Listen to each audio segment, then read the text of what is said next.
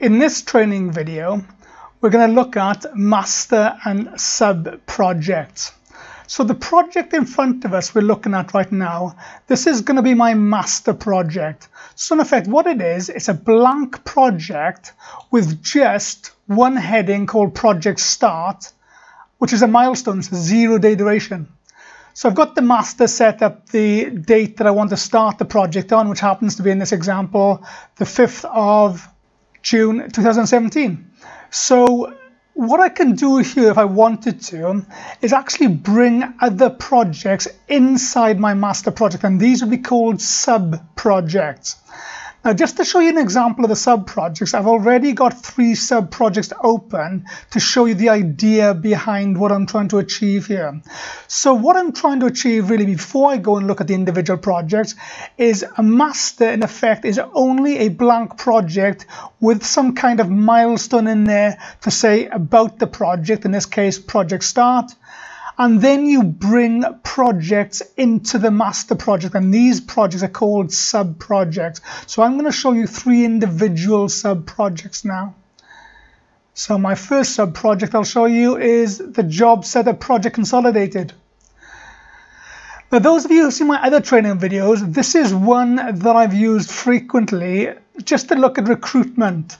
So recruitment, we're recruiting an engineer, and all of these steps and tasks are involved in the recruitment process. So we're going from designing a job specification to informing an applicant.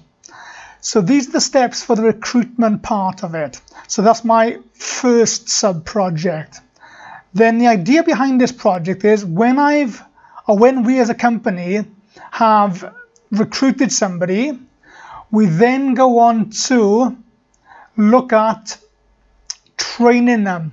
So we've now given them we've gone through the recruitment stage, we've recruited, we're now going to give the person who we've hired training to support them. So they're going on, for example, health and safety training, Excel training, management training, and on-the-job training. So we're being quite supportive here, we're in effect giving them 23 days training after recruitment. Even after recruitment then, and after training, there's another project then, another sub-project, placement. We then place this particular person in different sections of our organization, example, administration, finance, and each section then has a look at the person we've recruited and sees whether they can manage this kind of person in their environments as well, to give them an opportunity to see the actual organization as a whole. So that's what this sub-project is doing, is giving the person who's been recruited a chance to see different parts of the organization. So different parts then look at the person, there's a sign-off, and that'll happen to multiple areas. And then down the bottom, we then choose whether we want to appoint or release the person we've recruited. And then it's process end. So in effect, the master is going to join the 3 sub-projects together. That's what's going to happen here. So if I go back to just show you the master again, which is the consolidated project, what I'll then be doing is bringing all the sub-projects in, and the idea then is to join them together to actually get a kind of time scale of how long it takes to recruit, down to whether we accept them as a person for our organization or not. So let's see how this works. To make this work, master and sub-projects, I'm now going to first close the sub-projects down, and then I'll insert them. But before I shut them down, I just want to show you the start date of each of the sub-projects. So if I go into the job setup project, all I've said for this particular project, to whoever's in charge of it, this needs to start on the 5th of June, and with the way it's linked together, it happens to go to the 25th of August.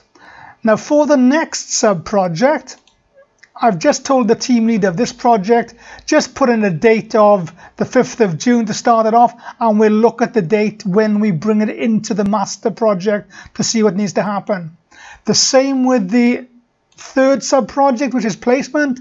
I've just said to the team leader, let's just put this project together, started off on the 5th of June. When we bring it into the master, we'll then look at reviewing the dates at that stage. So all the sub-projects are now all set up for the 5th of June, the same as the master project. So now we know the dates they're working to. Now I'm going to start closing the sub-projects. So I'll close them one at a time. One's gone. I'm going to close that one. And I'm going to close the job setup project.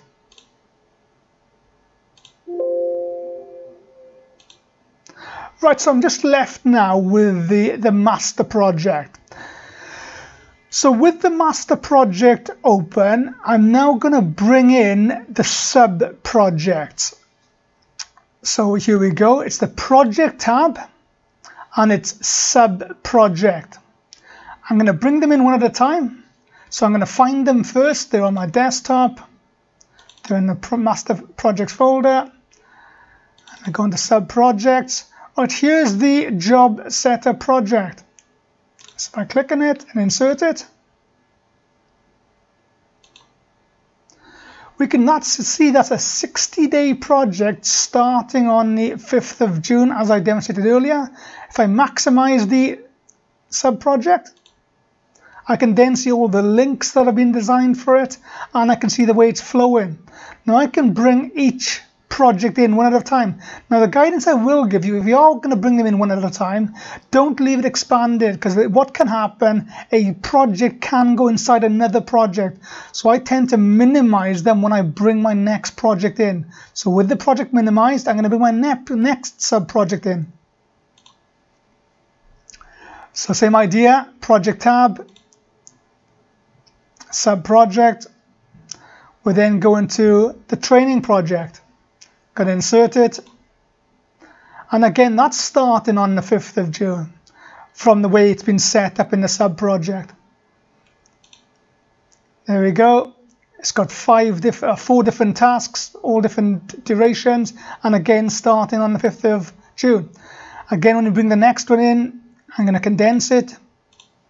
In comes the next one, sub-project again, placement, insert. Look at it. So now I can see I've got 3 separate projects within a project. So this is what's called master and sub projects. So what you're doing is in effect having an overview of 3 projects, which are the sub projects within the master project. Now if I expanded all of these, I can now see they're separate projects. So there's my job setup project. I can see that's 60 days. I can see my training project is 23 days.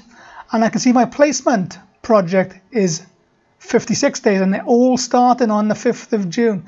And according to the links, they're all showing each section how long it's going to take. So the training's going from the 5th of June to the 5th of July.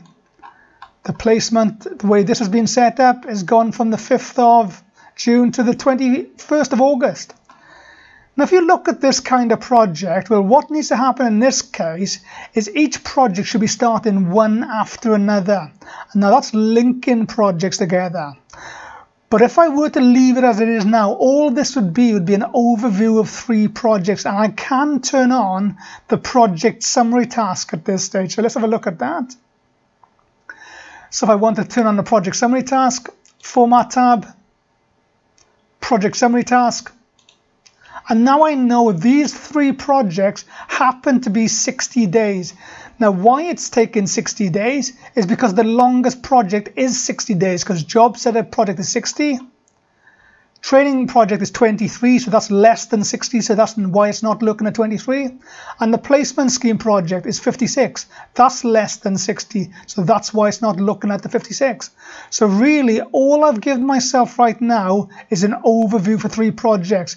In this particular example, these 3 projects wouldn't work in isolation. They'd need to be linked to one another. So you first recruit, then you train somebody, then you place them within the organization. So in this example, I would need to link the 3 sub-projects within the master. Now this isn't always the case. So when you are using master and sub projects, you really need to know at the planning stage what you're trying to achieve. So are you trying to link projects together? Are you just trying to have an overview of all of your projects? Now this is a big decision when you're trying to control and set up master and sub projects. But this now shows you how to set up a master with just one blank project with a milestone in it, bring the sub projects then into the master project to then see an overview of multiple projects. So that's really what a master project does. It gives you an overview of multiple projects.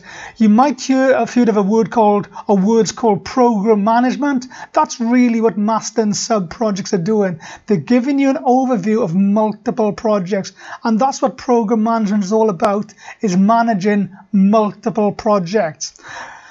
So this concludes the video for the setup of master and sub projects.